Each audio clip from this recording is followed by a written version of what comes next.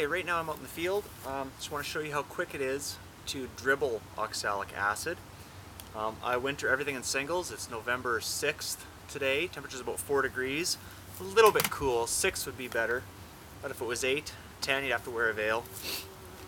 So the colonies are broodless. With your single, they as little as 30 mils, but no more than 50.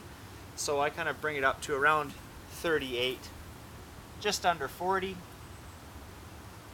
So there we go, my syringe is ready. I'll do both of these colonies. You can see how quick this is.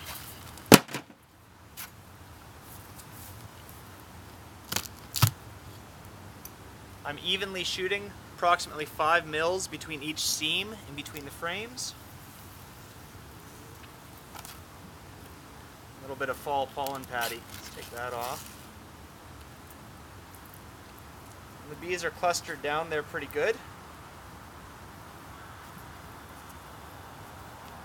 If I tip that colony back, there'd be a lot bearding off the bottom, so I can see them down.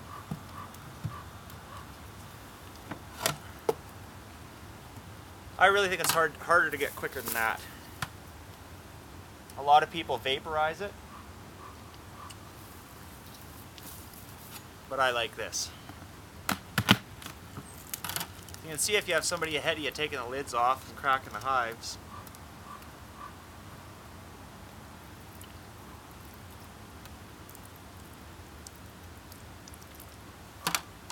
It's going to be that much quicker.